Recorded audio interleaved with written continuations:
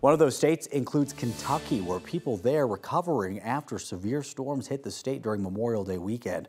Several storms touched down, resulting in fatalities and major damage. Governor Andy Beshear confirmed during a press conference on Monday that 4 people have died and 1 person is fighting for their life due to the storms.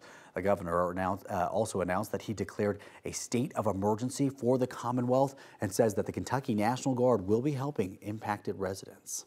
In Alabama, 1 person is dead after severe weather hit central Alabama yesterday. An early morning thunderstorm brought down a tree on a townhouse in Mountain Brook, a suburb of Birmingham.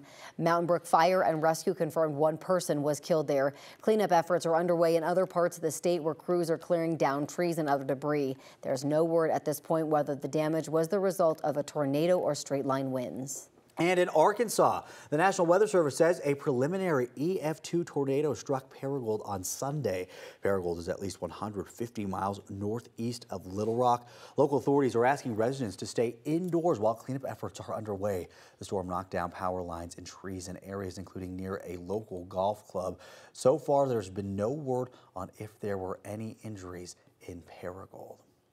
And of course, we want to get over to Ed Green for a check of our weather here in Colorado. Of course, as you see right behind you, a very active May. Yeah, it has been an active May. You're just talking about all that severe weather. Take a look at this. Very active May. We have had 1,136 severe weather reports just over the 3-day holiday weekend, believe it or not. That includes hail, wind, and tornadoes. But for the month so far, 5,700 reports of severe weather for the month. And that makes it the 2nd busiest May since May 2011, when they had almost 7,000 severe reports. So we've had a lot of severe weather around here. We may see a severe storm or 2 in eastern Colorado and maybe Denver for tomorrow.